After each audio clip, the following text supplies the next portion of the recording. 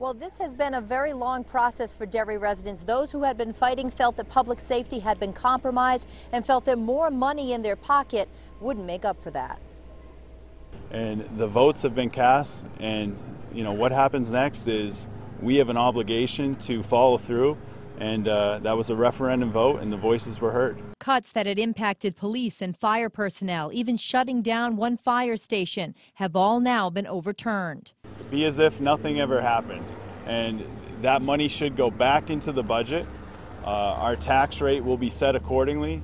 It should be sent to the DRA, and they will send out the tax bills. After the controversial budget was passed in May, Derry residents filed petitions asking the council to reverse the cuts or hold a special election. When the council took no action, a judge ordered one to be held yesterday. I can't speak for other councilors, and I can't speak for other citizens who may want to take advantage of this new petition form of government.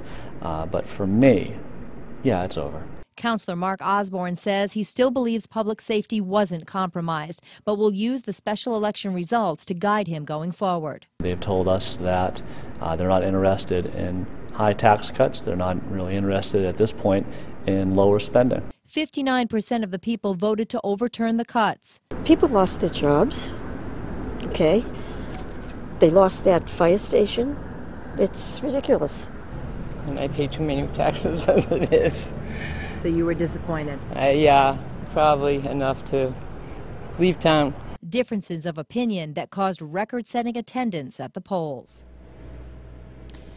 Now, taxes will still be lowered, but not nearly as much as the previous budget had called for, and the town council will meet again on October 20th, possibly to discuss this further. Reporting live in Derry, Heather Hamill, WMUR News 9.